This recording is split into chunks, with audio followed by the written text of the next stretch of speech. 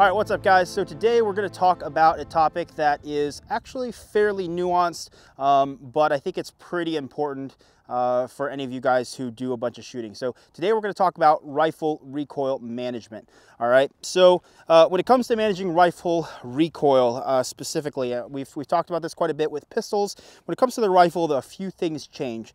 I think the principles remain the same. Okay, so we're still trying to really maintain a very predictable, consistent return to zero. So zero being where our sights were aimed. The gun recoils and the sights need to come back to that same spot, right? I think that's very important for being able to shoot fast, but it's also going to those principles will play out even past kind of that range of predictive shooting once we get out past, you know, maybe 25, 35 yards with a rifle. So a couple kind of just caveats right off the bat, right?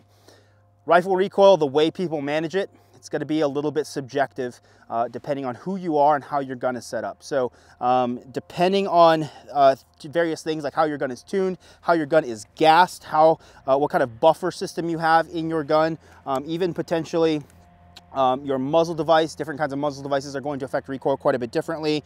Sometimes even the grain weight of the projectiles you're shooting, all of that stuff is going to come into play. So take this with a grain of salt, as Justin's going to be shooting his ripcord gun as well. It's got a suppressor. So we'll give you guys some ideas of what recoil can look like with different guns, but the principles are going to remain the same. First, we'd like to thank our sponsors, the first of which is Blue Alpha. We're good friends with the guys over there, and we appreciate their support of this channel. We've been using their products for a long time. Their EDC belts were some of the first EDC belts Brennan and I ever got when we started carrying. So go ahead and check them out at bluealphabelts.com. We have an affiliate link down in the description below that you guys can use. Helps us out a lot. It helps us continue making content just like this. We also want to thank Big Tex Ordnance for supporting the channel. They're like a one-stop shop for high-end premium gun accessories. You can find a lot of different stuff on their website. I've been shopping there for a long time. Brennan's been shopping there for a long time, and we appreciate their support. You can use code GATEWAY10 for 10% off of your order. We get a commission off of that. Help support the channel. Back to the video.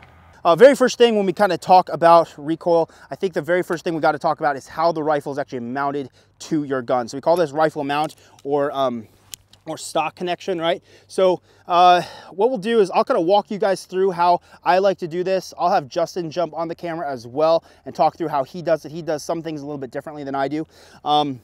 First thing though for me, and where rifle recoil control starts is from your stock placement. So my stock for me needs to be completely supported by muscle and bone, right? So as the reciprocating mass is coming back through the bolt, traveling through the buffer tube, I want this area right back here to be supported by meat and bone, some sort of structure. So as the recoil comes back, I want it to come back into my body, straight back. I don't want it kind of pushing off towards the off side of my shoulder, kind of the outside.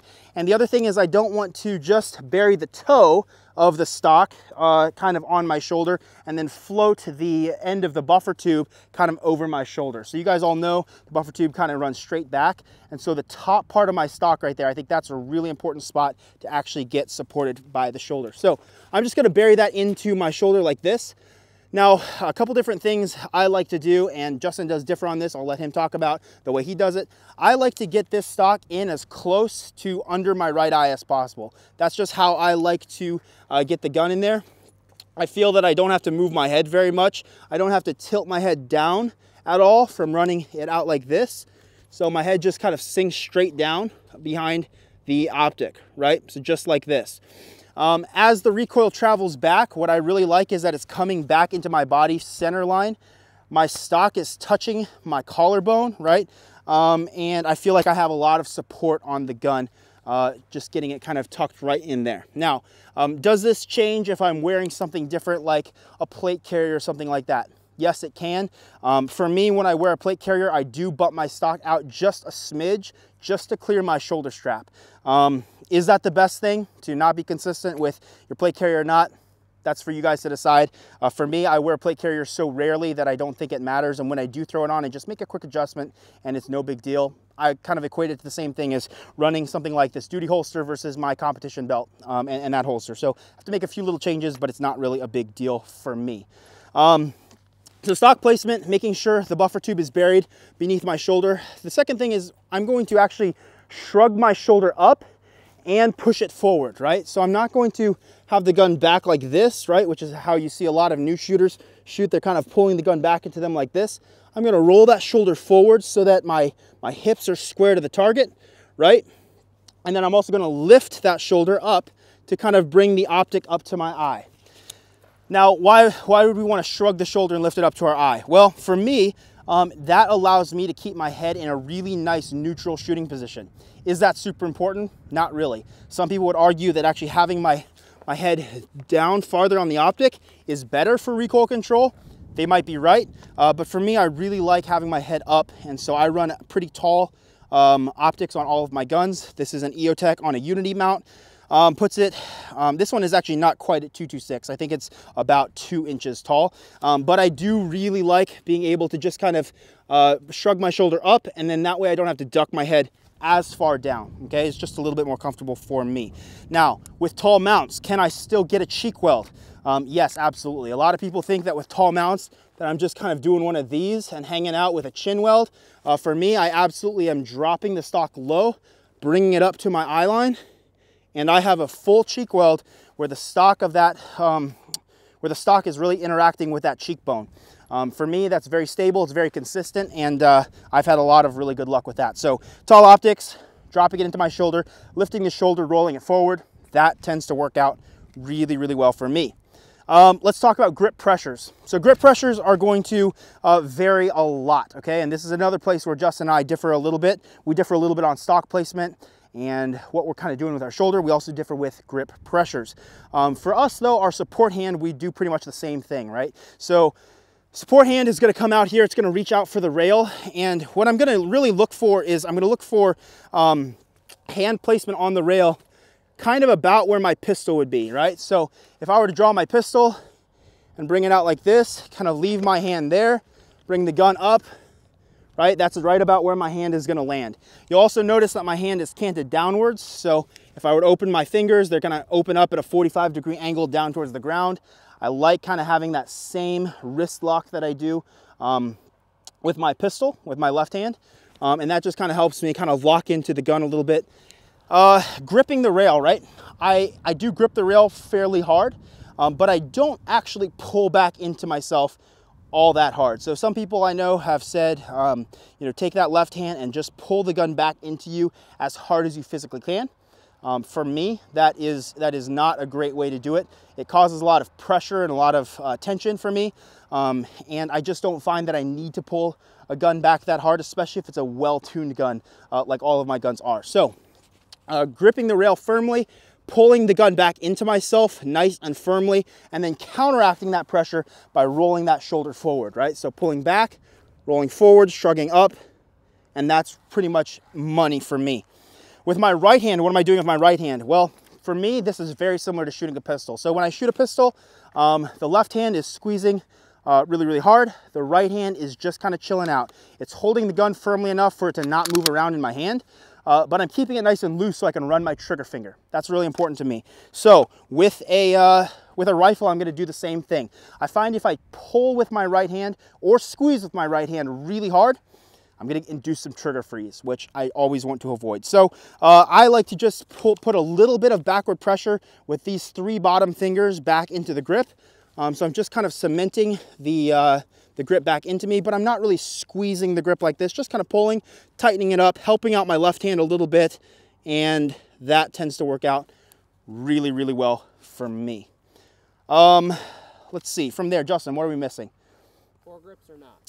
Foregrips or not? Yeah, so that's a great question. So I've kind of been all over the place with this. When I first started shooting, foregrips were like, yes, absolutely a must, right? Because I was grabbing onto these and I was just pulling back into my body super hard. I think if you're going to pull back and put a lot of backwards pressure, I think foregrips or some sort of hand stop like this is very important. However, both Justin and I shoot similarly with our support hand. We're not pulling back into our shoulder all that much. And so for me, this is really a good index point. Now, on a short gun like this, I really like having that hand stop, right? This one's from Emissary. I really like having that because I don't want to overextend and touch a hot muzzle or a hot suppressor. So that's really what I look for, especially after a reload. Come up, hit that reload, slide it up. I could feel that under my pinky, and I know that my hand can land right there, and my index finger can even be extended quite a bit, and I'm not in danger of touching my muzzle or touching that hot suppressor. So for me, that's helpful. On my 11.5, I've just got kind of these little, they're almost little nubbins. They serve as a hand stop, but they're just really, really tiny. It gives me a little bit of leverage to hook my finger onto and just kind of pull back into the gun, but it doesn't get really in the way. Now, for all of my little short guns, right, 10.3, 11.5s, those guns to me are not going to be guns that I'm going to do a bunch of barricade work or alternate shooting positions work with, right? These are kind of short, light, easy to maneuver, fast little guns that are set up with a red dot. On like my 14.5, my ADM, that's kind of serving a kind of a recce roll, right, or do-all roll. It's got a 1-to-6 on it. I can put bipods on it. That one I definitely don't like to have any sort of foregrip or hand stop on, because as I mount that gun on barricades over a car hood, a truck bed, a VTAC barricade, a barrel, whatever it is that you're mounting that on, it can be kind of rocky to get that thing to stay stable. So I prefer to just use the bottom of the rail and use my environment a little bit better that way. So can they be useful? Yes. Do you need them? No. I think most of the pressure that you can exert from pulling back should be from actually gripping the rail. But this does give me a little bit of a mechanical advantage. And I think if you want to use them, that's great. Just make sure they don't get in the way of your support hand. Muzzle devices, right? So we talked about muzzle devices a little bit. Muzzle devices do make a huge difference with shooting. So I've got 3 different guns out here. So I've got one that has a Surefire brake. So this is I think it's called the SOCOM brake. I've got 2 guns with this. So I've got this one on my 11.5. This is generally a good suppressor host for my RC2 or my SPS 300. This one I'm going to be shooting without any suppression, so I'll apologize in advance for Justin, who's going to try to get some up-close shots of the gas coming out. But on my 11.5, I've got the same muzzle brake, but I have a suppressor on it. It serves as a great suppressor host. And then on my Hodge 11.5, I've got a 3-prong flash hider from Surefire. Justin, you've got a Griffin muzzle device, right? And then your Griffin suppressor, right? So muzzle devices do make a huge difference. Brakes are absolutely the easiest to shoot, just really, really pleasant. Obviously, if you shoot maybe indoors or with people a lot, they might get a little bit mad at you, but shooting flat is worth it. You heard it here first. Keep in mind, a good brake absolutely does affect the recoil and is much easier to shoot than something like a 3-prong or a 4-prong flash hider. All right, so the first thing we're gonna do here at the range is we're gonna just shoot some doubles. Now, I will be very frank and honest with the internet. I've probably not shot doubles with a rifle for about 9 months, right? Is there benefit to shooting doubles? Yes, absolutely. With a rifle, we're just starting here at about 10 yards. Not a lot of benefit in shooting doubles at 10 yards with a rifle, but we are going to be showing some of the laser on the target. It's super bright out, and I have a civilian class laser. So we want to let you guys actually be able to see the laser to kind of show you what the dot is doing here in a minute. But then we'll push it back and see how rifle recoil control actually affects hits on target as we move farther back at rifle distances, past 25 yards, 35, 50, things like that, okay? But for now, it's just starting here at 10 yards. We're going to demo on this target up here. So Justin, if you take a look at the target, we've got 2 3-inch white circles up here. So those circles, I'm going to try to keep my hits in there. So right off the bat, I know that I'm going to put my dot right on the top of that circle, right, just to account for offset. And I'm going to hammer doubles. Now, the thing what I'm going to really focus on when I do doubles is I'm going to be pulling the trigger as fast as I can. What I'm doing is I'm trying to dial in that predictive return. So I'm trying to figure out how consistently does my gun return back to 0. And as soon as I figure that out, which might take a little bit of doing, right, as soon as I figure that out, I can apply that all the way back. So those are the right pressures that I need to have. That's how hard I need to be pulling the gun back into me. That's what I need to be doing with my support hand, all of that good stuff. At 10 yards, we want to see a pretty small little group. And honestly, the splits are probably going to be maybe 15, 16, something in there. So let's go ahead and do this. We'll shoot about 5 pairs here and see what we got. All right.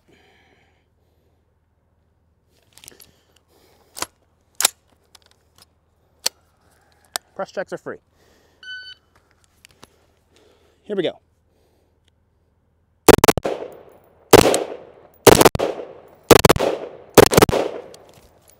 Woo! All right, so not really used to shooting this muzzle brake a whole lot. And I definitely started pulling back into the gun a lot more than I needed to. So I have 2 shots off to the side here, but everything else is pretty much touching the white paster or the white circle. Already off the bat, shooting these muzzle brakes, which I'm not used to doing without a suppressor, these things are so flat. I'm really putting a lot more input into the gun than I need to. And a little bit of trigger freeze in there. Those are all 14s and 15s, right? So right about at the spot where I thought I would have. Let's shoot that one more time and talk about then what my dot is doing under recoil. Here we go.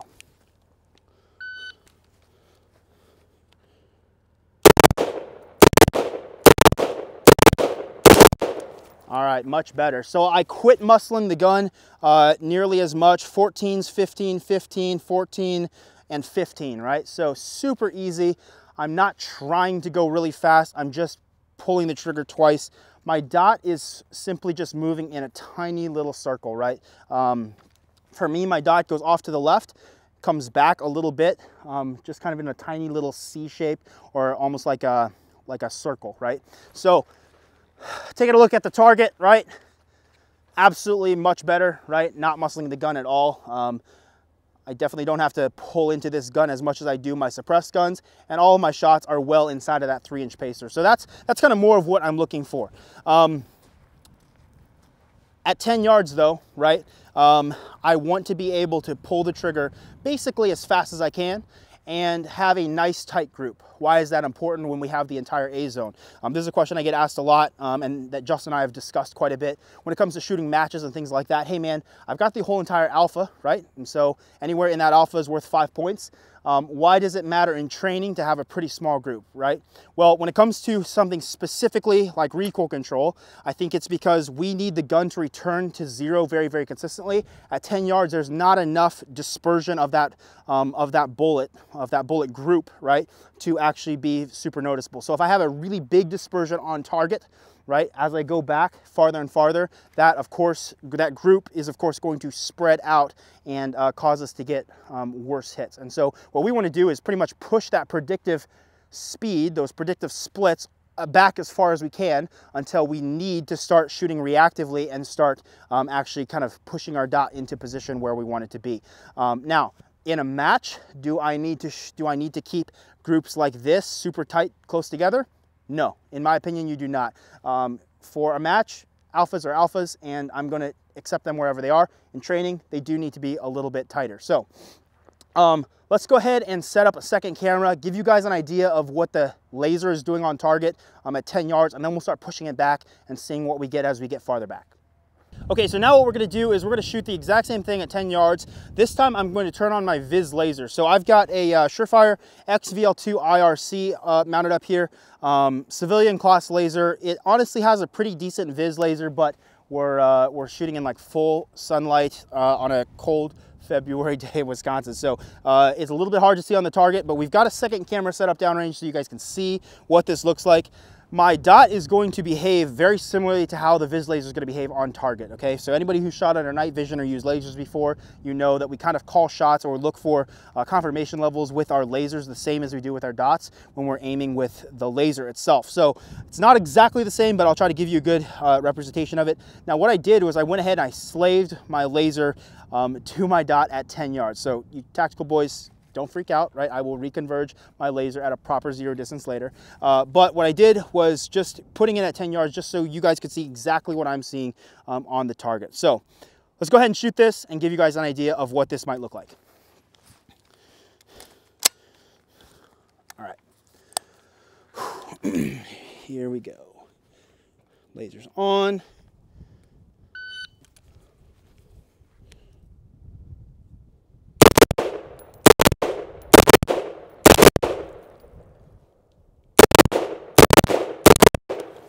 All right, I accidentally bumped my laser off at one point, but I turned it back on. So a couple of shots returning a little bit low. These two returned a little bit high, but honestly guys, like this is exactly the kind of group that I'm looking for at a target like this, right? So you guys notice holding my dot kind of right up here, just accounting for offset because I did go ahead and slave it to my Optic. And yeah, that's a pretty good group. So that's kind of what I'm looking for with rifle recoil management. Now, everybody goes, okay, yeah, but it's 10 yards. Everybody can shoot decent groups fast at 10 yards. And I would agree. You should be able to do that. Especially like half A zone, right? 6x6, something like that should be very, very, very easy with a rifle.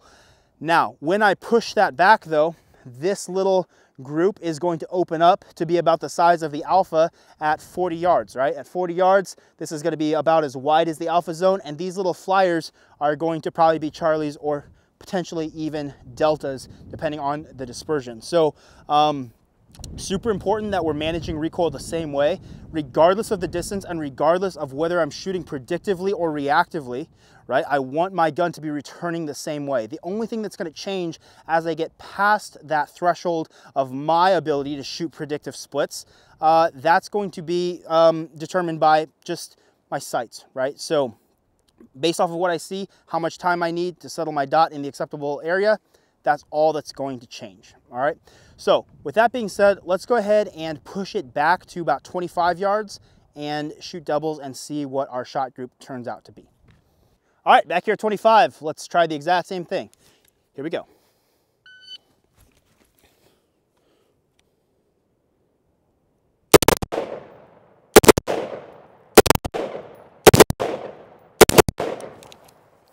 Woo! Getting a little bit of movement. Also, that target is moving back and forth a little bit. 14s, 13s, 13, 13. Yeah, definitely pushing the speed a little bit. So, as a rule of thumb, you should never blame your environment, the gun, the target, those things. However, this one was for sure me. I pushed it low, but also this target did one of these. So I think that would have been alpha, but it would have been low. Same thing with these. But for the most part, man, I'm getting kind of like what is that? Maybe a 4-inch, 5-inch group right there in the middle of the target. So I'm pretty happy for the most part when I was doing my part right. When I started pushing on the gun, those first two shots drove a couple of shots low, right? So I'm getting first shot here, second shot here, first shot here, second shot here. Again, the target moving back and forth didn't help at all, but you guys kind of get an idea, right? Anytime I shoot doubles, I'm probably gonna have a couple of little flyers like that, but as long as you know what it's from, you are good to go. So you guys could see before I had a group that was about this size right here, right? Now I've got a group that's opened up. It's about maybe double or almost triple the size. Part of that is me. I could probably shoot a little bit better of a group at 25, but I was also kind of hammering on the gun a little bit more, 13 splits. You guys can see the dispersion opens up. So for me, 25, what this should tell me is that I should be able, especially with a little bit of work, to pretty much guarantee alphas on an open target at 25 yards, shooting predictively, shooting those sub 15 splits, right? And certainly if I were to bump up the confirmation just a tad, still shooting predictively, but maybe shooting, let's say, 17 or 18 splits, that is really going to probably be money for guaranteeing really, really good alpha zone hits with the ability to really call my shots very, very well. So let's go ahead and paste these up. Hopefully the laser showed up on the target for you guys. Obviously it's going to be a little bit offset because I slaved it at 10, back at 25, but hopefully you guys got an idea of what my laser is doing. One thing that I wanted to correct really quick, I think before I said my dot goes up and to the left, my dot goes up and to the right, okay? So directions are hard for me, but you guys get it. I know a lot of you guys have problems with left and right and things like that and counting and things, so you guys understand. All right, let's push this back one more distance. Let's push it back to about 40, 50 yards and try this one more time and see how our groups look.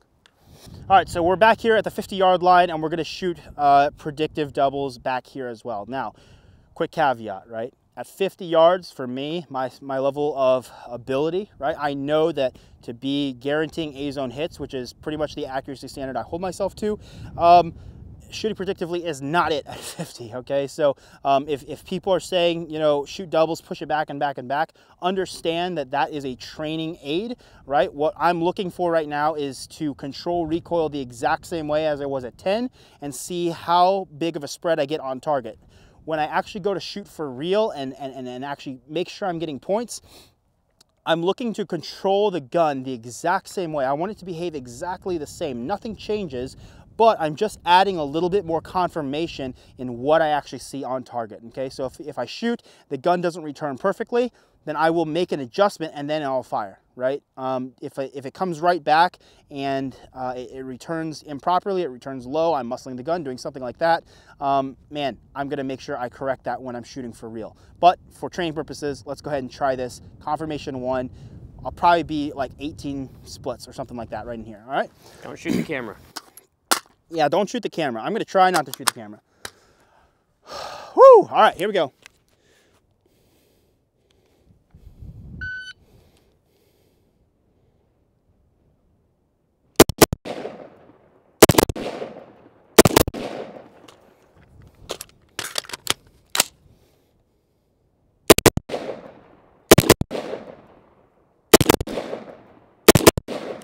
Woo! All right. So I'm definitely seeing my dot jump off to the right quite a bit. A lot more than I'm happy with. Probably 3 of those pairs were good, and like 3 of those pairs were pretty awful. So let's go check them out and see what we got. Did you shoot the camera though? I think I hit your tripod, but my camera's fine. Yeah. So Great. that's fun for you. That's awesome. Gnarly, gnarly, gnarly. Okay, so 3 of those doubles, right? I was getting kind of pushing off over here, right? This one, to be honest, I don't remember when I shot this, but that's pretty unacceptable, especially given the way my gun returns, but 50 yards shooting predictively. The splits, 22, 18, 16, 19, right? We're right there, kind of in that realm of we're still shooting predictively. I'm not taking time to re-aim the gun, but I'm absolutely not really waiting on it, right? So honestly, 11 alphas and 3 Charlies for 7 pairs is not horrible. You guys can see though the dispersion is really kind of opening up. A little bit of left to right movement back at 50 yards, a little bit of starting to kind of muscle the gun or trying to correct the gun with my muscles is definitely costing me. So these 2 over here are Charlies, they're close. This one over here feels about the same distance away, but it's already a delta. So shooting points like that, probably not it.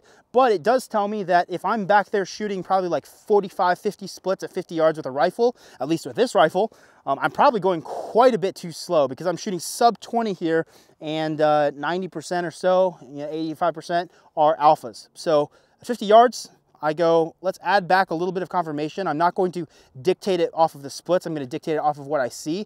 But I know just based off of shooting, confirmation levels, and how it correlates to split times, I'm probably going to be more around like the 30 mark. So 0.3 is probably going to be pretty good for guaranteeing alphas, 90, 95% alphas. So let's go ahead, shoot this one more time at that kind of good match mode pace where we're guaranteeing alphas, but making sure that we control the gun the exact same way as we've been doing shooting all this predictive stuff.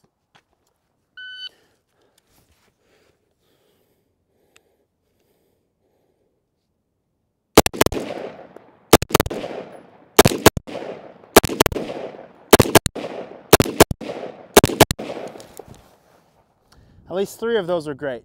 3 of them not so great. We'll go check it out though. So back here 50 yards, like just being honest with you guys, very, very difficult to stay target focused. Really easy to get sucked into the dot.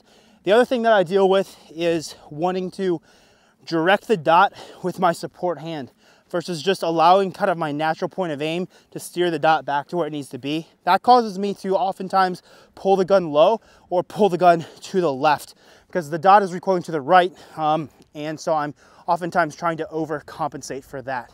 Okay, so yeah, exactly what we're talking about. So this one, overcompensating for recoil, trying to pull the dot back because I'm seeing my dot go kind of up and kind of in this direction, right? So I'm pulling it back and I pull it back too far and run the trigger. Down here, this one was very simple. I saw my dot come up and I returned the gun by just kind of bringing more weight down into my elbow.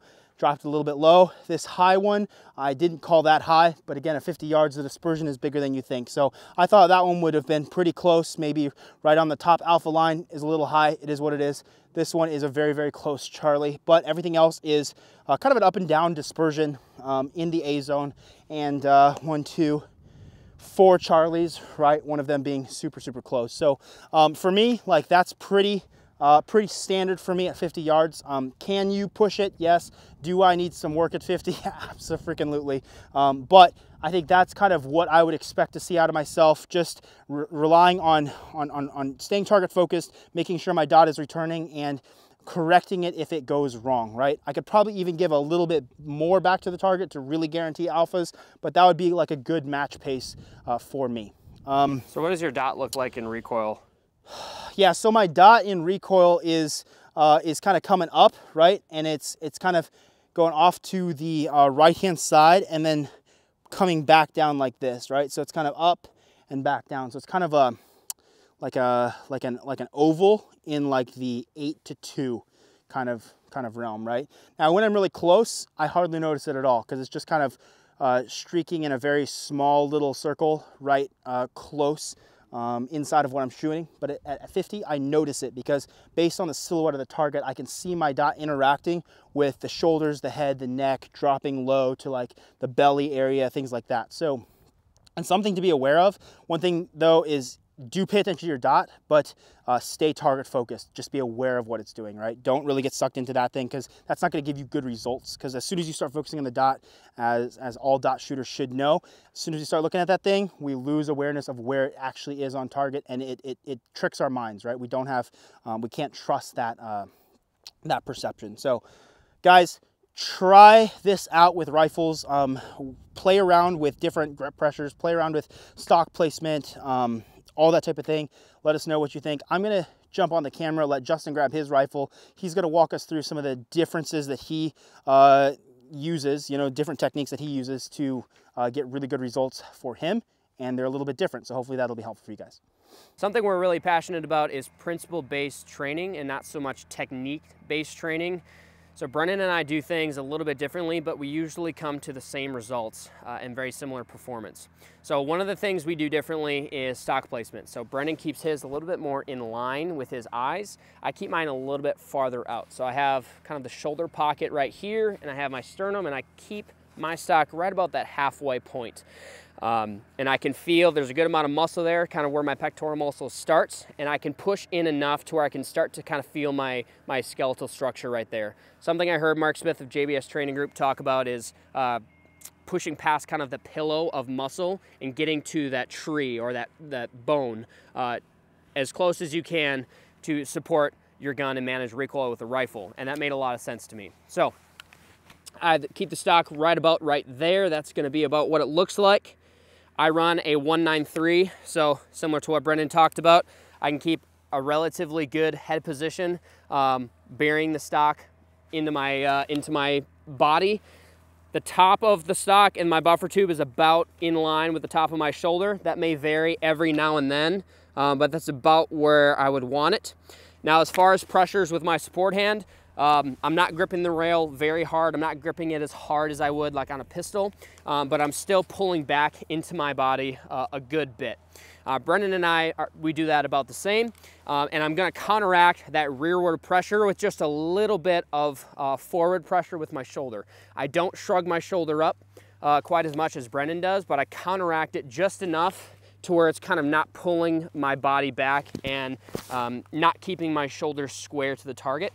So I'm gonna pull the gun back into my shoulder and counteract it just enough to keep my shoulders and my upper torso square towards the target. My strong hand, I'm squeezing the grip a good bit. It's not very strong, but it's about as much as I would on a pistol, which Brennan and I also kind of differ a little bit on. It's not as much to where I induce trigger freeze or anything like that, but I'm giving it a really solid handshake. It's kind of the analogy I use. Something Brennan didn't cover that I'll just kind of touch on real quick is just stance. I think stance can be helpful. It's one of those things where it's not the most important thing, especially if you're going to shoot a stage and there's a lot of movement, but it can help, especially if we're just shooting static. What I like to do is I like to keep my my hips square towards the target. I do not like to blade off like this. Some people do that, they get away with it. I personally do not like that. I keep my hips square towards the target, my feet shoulder width apart, and I just take one small step back with my strong leg, so my left leg, because I'm lefty. And that allows me to square towards the target and get really good, kind of a really good mountain structure behind the gun as I kind of lean into the gun and apply all of those pressures. So we're at 25 yards here. We're gonna shoot some doubles and put it to work. I am going to turn my maul on, but I don't think we're gonna see that in broad daylight. Okay, here we go. I'm gonna shoot confirmation 1, predictive splits at 25 yards, and we'll see what we get. Here we go.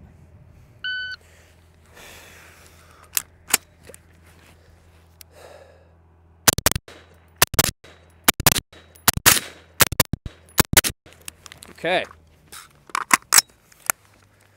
All right, so splits on that were 18, 17, 19, 19, 18, 17. So I'm a little low. I'm getting a little bit more left to right movement than I would like. I'm not totally sure where that guy came from. Was that there before? I don't think so. I think the pacer fell off. Okay. So I'm getting a little bit more left to right movement than I'd like. I'd like it to see a little bit more up and down. But my dot, I can see my dot. What my dot is doing, at least at 25 yards, it's going to be a little bit more exaggerated farther out you go. But at 25 yards, my dot is kind of going up, and it's kind of doing this oval shape, similar to what Brennan had talked about before. So confirmation 1, predictive splits, right? These are still in, so 1 Charlie, right? I'm not super happy with the group. I would like it to be a little bit more concentric, but not bad. So now let's go back to 50.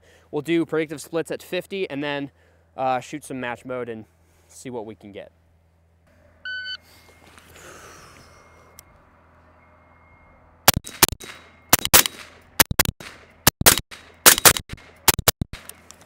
Okay, let's go check that. There were 3 of those I did not feel good about. I think there's 2 a little bit low and right. I can feel I'm kind of pushing into the gun a little more than I need to. I don't really want to push into the gun to counteract recoil.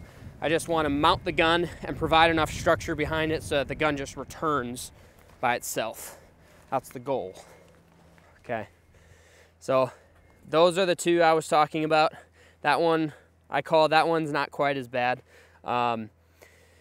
Delta, we got a couple Charlies around here. Not great, but like Brennan had talked about, that's not really the goal for me. This isn't what I would actually do at a match. So let's go shoot doubles again, shooting confirmation 2, and the way I would actually shoot it, like in match mode.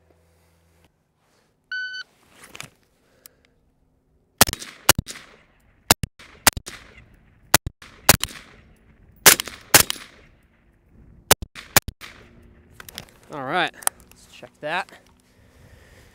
So the splits are a little slower on that. 57, 55, 48, 45. You can kind of see I'm still a little low. I got a couple, 2 high here, 1 to the right.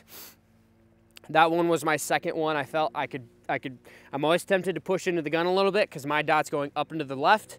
So my temptation is always to kind of push into it, which is what drives my shots a little bit farther right. But for the most part, I can be a lot more confident about landing alpha hits at that speed. All right, so in order to tie all of this talk about rifle recoil management together, we're going to tie it into a drill called the Billy Drill Standards drill come up with by Billy Barton of Spec Train. So this is initially a pistol drill shot at 7, 15, and 25. The idea is applying the correct confirmation level. 7, 15, 25 generally works out pretty good to be confirmation 1, 2, and 3 for most shooters. We're going to adapt this. I'm not sure if Billy has actually put out the rifle distances officially yet, but we're going to do 10, 25, and 50. So 10 and 25, still going to be confirmation 1. The recoil management is going to be the same all the way back. 10 to 25, probably shooting pretty similar splits, so the time should be pretty much pretty close. And then once we get to 50, you probably have to dial it back, confirmation 2, but we'll see how this shakes out. So I'm going to give this 1 run, Justin will give it 1 run, and then we'll have concluding thoughts. Here we go, 10 yards, 6 rounds, stand by.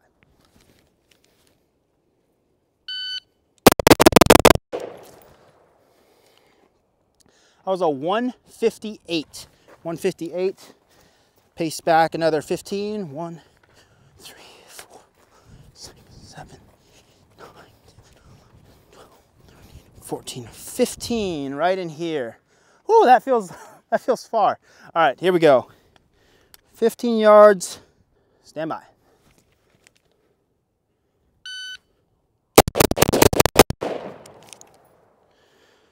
215.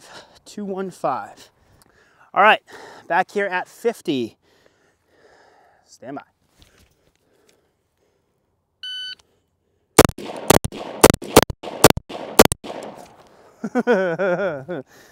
357. That felt not good at all. All right, let's go ahead and calculate up our times. So 357 plus a 215 plus a 158 equals a 73. I definitely have some Charlies. Ooh, looks like I have a Delta or 2 potentially. Oh no, those are Sharpie marks. Okay, thank goodness. I thought these were all Deltas, but no. Okay, so 1, 2, 3, 4, 5 Charlies. Let's make sure I have 18. So 1, 2, 3, 4, 5, 6. So all 18 are on the board. And 5 Charlies, so that adds, Charlies are half seconds, Deltas are plus 1 second. So 5 Charlies would be 2.5 seconds, right? So 7.3 plus 2.5 is a 9.8. All right, so 9.8 hit factor on that, or I guess it's more like time plus. Yeah, not bad. Again, not really sure if these distances quite equate to the pistol ones, but I know for the pistol ones, the goal is kind of to get it under 10 for his patch. So Billy, when you watch this, I'm sure you'll DM me and let me know that the distances are wrong. But for the distances we chose, I passed. So I expect a patch in the mail.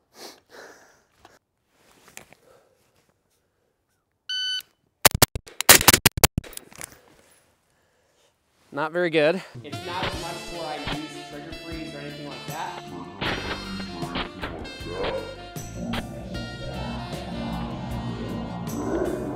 That was a 196. That's gonna hurt.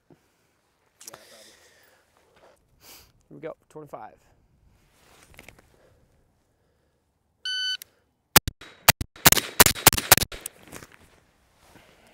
It was a 268.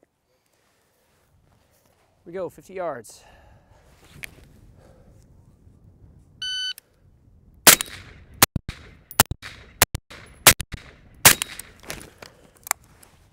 Okay, that was a 485. All right, so we have 2 Charlies and a Delta, which is not good at all. Each Charlie is half a second, so 2 Charlies is 1 second, and then 1 Delta is another second. So 2 seconds plus 949 is 1149 seconds. Not very good. I guess I need a muzzle brake. All right, guys, so there you have it. That's our take on how to manage recoil in the rifle platform. Keep in mind, guys, it's always going to be about principles over techniques, right? And so what we mean by that is if you're doing something and it's not working out for you, it's not giving you the results that you need, change the technique so that you achieve the result that you're after, right? So for me, one of the biggest things that I've been changing recently is instead of having the elbow kind of torqued upwards, I'm kind of dropping it and trying to pull straight back into me instead of kind of torquing into the gun. I found that was driving the gun to my strong side too much. Little things like that can change quite a bit about how the rifle behaves. So look for that good predictable return to zero. Make sure you guys are getting out and shooting your guns, especially if you have different setups, and experimenting. That's about it. If you guys want to kind of get into recoil management and confirmation levels and things like that on a much deeper level, be sure to look out for a rifle class coming near you. If there isn't one in your area, be sure to reach out to us. We'd love to come to you guys. All we need is a host. We've got a whole hosting section on our website.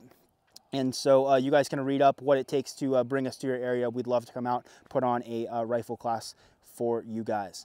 Hope this was helpful for you. Until next time, keep practicing and shooting, and we'll see you on the range. Nice. Good? Yep, we're good. Okay. Lower. Lower. I can't. I can't.